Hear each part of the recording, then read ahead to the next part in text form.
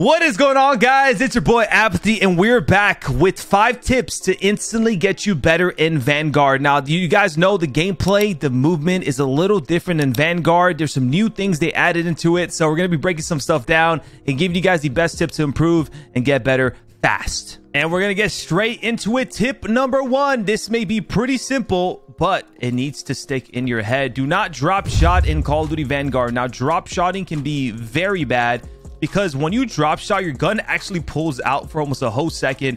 And you guys know the TTK is very fast. This 1 second can make all the difference. And then if you were to aim in as you're getting up, it aims out once again. So drop shotting can be very risky. I've seen people do this and basically start shooting, get turned on because they have to aim their gun back in. The guy runs across and just bada boom, bada bing.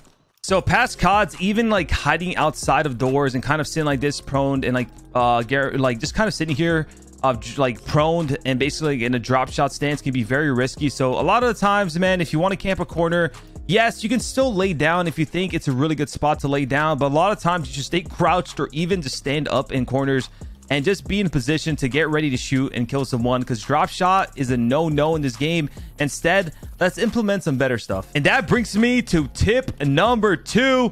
Now, I don't know if this is going to catch people by surprise, but jump shotting in this game is actually a lot more effective compared to, I guess, past CODs, and it's actually just as good as slide canceling, maybe even better in some engagements. And here's why. TTK 1 plays a big role in it. TTK is fast. If someone is sitting here, if someone's in that ladder, right under that ladder, pre-aiming me, by the time I slide cancel this corner and pull up my gun, now obviously if I hit the perfect slide cancel where my gun kind of pulls up as I'm aimed in, I have a small chance. But a lot of times if he's just sitting there pre-aiming this and I try to slide cancel the corner, unless I'm host or some crazy advantage on connection, he's probably going to kill me majority of the times. I will win it every now and then, but majority of the times he will kill me. But if I jump shot the corner, and here's why. When you jump shot the corner, your gun is already pulled up. So when you slide cancel corner, your gun has to pull up.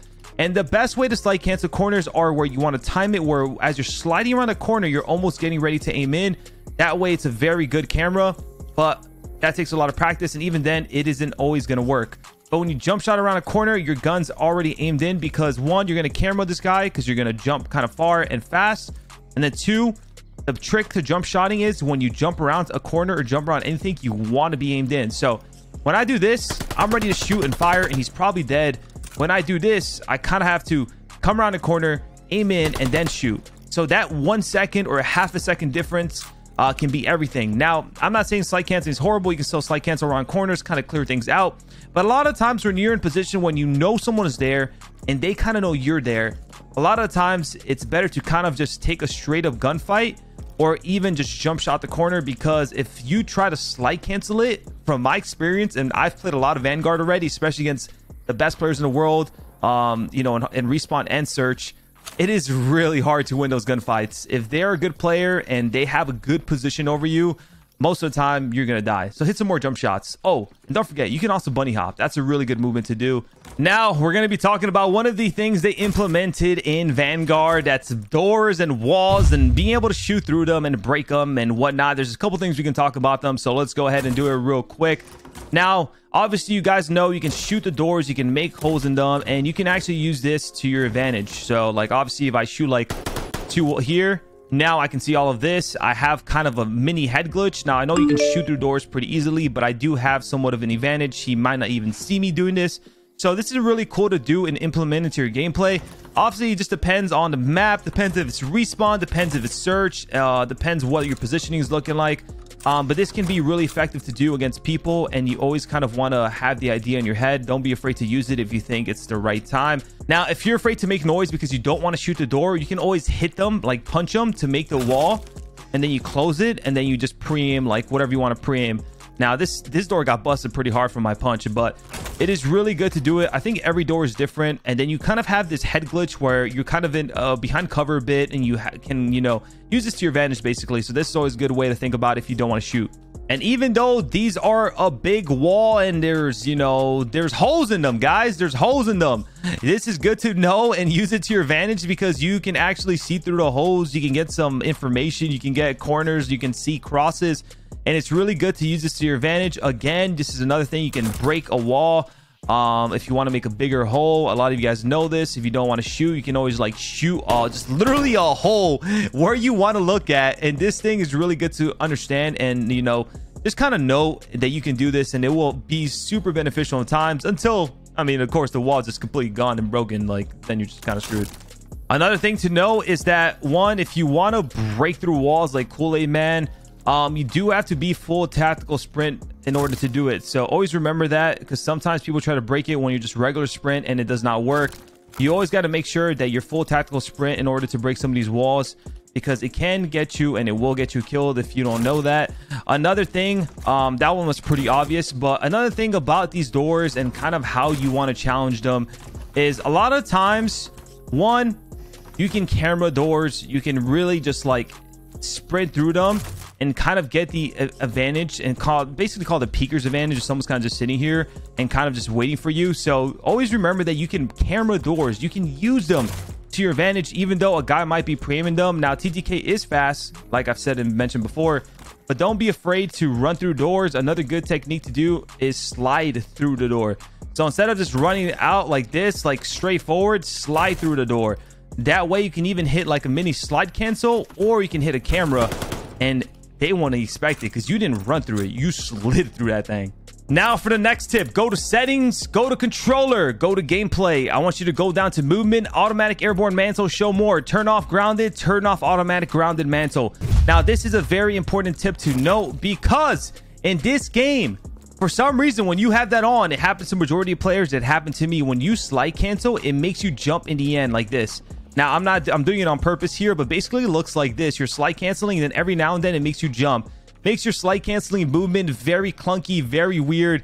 When you turn those things off, if you are especially struggling with what I was struggling with, your movement becomes super fluid. You can slide cancel, it's like you're cemented to the ground. Everything feels good. It feels like you're playing Warzone again. For the most part, just no jumping, no weird feeling slide cancels or movement. So make sure those settings are off. And if you don't know how to slide cancel, it's basically slide X or jump. But I have the movement tutorial videos, especially on Vanguard. You guys want to check that out. But to talk more about it, in this game, for some reason, there's a 1 second cooldown. I'm assuming it's to nerf the slide canceling a bit, because it is kind of crazy. But basically, when you slide cancel, you can't really slide cancel again unless you do the slow one. So you can basically do like a slow, small one, because you get off the automatic tac sprint. I can't automatic tac sprint for a second. So there's two ways to kind of work around this. One, you hit a double slide cancel, even though it's a slow one. You slide cancel normal, slide cancel again. And by the time you're done with the second slide cancel, a lot of the times, if you do it right, you're going to be able to move full speed, and you can do another slide cancel if you want. So let's say I want to do 2 slide cancels. Slide cancel, ready to go. Slide cancel, ready to go. You see this? It's ready to go. So this is a way you can implement your game, and by the time you're done with that second small slide cancel, you're ready to go. The cooldown kind of goes away. Not literally, but in a way it does. And there's another subtle way to fix this. And this is a tip I give to a lot of people. I know there's that 1 second cooldown. Make that part of your gameplay. And like implement it into your gameplay that, you know, try to play around it. It will make your movement a lot more fluid. What do I mean by that? When you're moving around the map and you know there's this cooldown, you're slide canceling, use, like, if you're trying to clear something, you think you might fight someone, like slide cancel here, maybe pre-aim here, okay, go again. Slide cancel here, maybe pre-aim there, okay, go again. And that way you can see, like, I slide cancel, I'm ready to full sprint again and ready to slide cancel again. Because that 1 second, if you just take that 1 second to like pre-aim something or kind of like just clear something out real quick, and you basically, by the time you're done doing that and you kind of implement it to your game, you're ready to full sprint again. You know what I mean? So you can see, like, my movement looks really fluid, really clean. Like, I'm basically slide canceling a lot. A lot of times I'm automatic tactical sprinting. It's just practice, but once you get used to it, it becomes like second nature, muscle memory, and your movement becomes a lot better, especially because that's how Vanguard is. And for the 5th tip and the final tip, TTK, again, I'm going to say it because it plays a big part in a lot of these tips and just a lot of things in Call of Duty in general, is a lot higher. You die and can die a lot quicker. So this is something you should implement more into your gameplay and in Vanguard, is hitting some shoulders. What is shoulders? Pros and a lot of people at the highest level do this because information is one of the most important things, and a lot of times you can hit it without dying. So basically, a shoulder is simply just doing this and spotting someone, or maybe trying to see if someone's there, not trying to engage whatsoever, because that 1 second you try to engage, a lot of times you can die. It's happened to me it's happened to me in the past. But you're just simply movement side to side, trying to get shoulders, trying to see if someone's there. So for example, I run out this door. If I do this and someone's there, I better challenge him. If he's playing for me and I don't challenge him, it's one or the other. You have to commit. You either challenge or you shoulder and you run. So bang, information, run. And you can use doors to get this type of information to kind of shoulder and run. Shoulder, shoulder, shoulder, shoulder, run. Let me see if someone's here. Shoulder, no one here. Let me see again. Shoulder, no one here. You're simply playing for information. This is going to keep you alive, and it's going to help you get more kills. It's going to help you avoid danger. It's going to help you not die because you decided to be, you know, overly aggressive, whatever you want to call it. Like if you do not shoulder and you think someone's there and you commit, even if they come a second later or half a second later because of call timing, like let's say I'm like, you know what, I'm not going to shoulder this. Let's say there's a guy over there in this wall. You know what, I'm not going to shoulder this. Boom, I'm dead. But if I decide, you know what, I think someone might be back here, let me shoulder. Oh, he's there. Okay, I'm not going to commit to it. I'm going to run. And I can take another angle. I could run away to my spawn. I could play the hill, the whatever mode you're playing, whatever game it is you're playing, whatever mode, whatever map, whatever. The point is, shouldering is really good to do, and especially in higher TTK games, it is even more important to shoulder because it will keep you alive and it will allow you to finesse and stay alive, and that valuable information can transfer to kills, and you want that. All right, guys, it's been your boy Apathy. I hope you enjoyed today's tip/informative video talking about some of the big things about Vanguard and just kind of how to instantly make you better and play better. Some of these things you have to practice without a doubt. That's the whole point. It's something new to you, something you got to implement into your game. But I promise you, it will make you a better player. And some of these things are pretty easy to kind of apply. It just becomes, you know, putting in the time. So I hope you guys enjoyed today's video. If you did, make sure to like, comment, and subscribe. I'll catch you guys in the next video. Apathy, aka the Donk, out.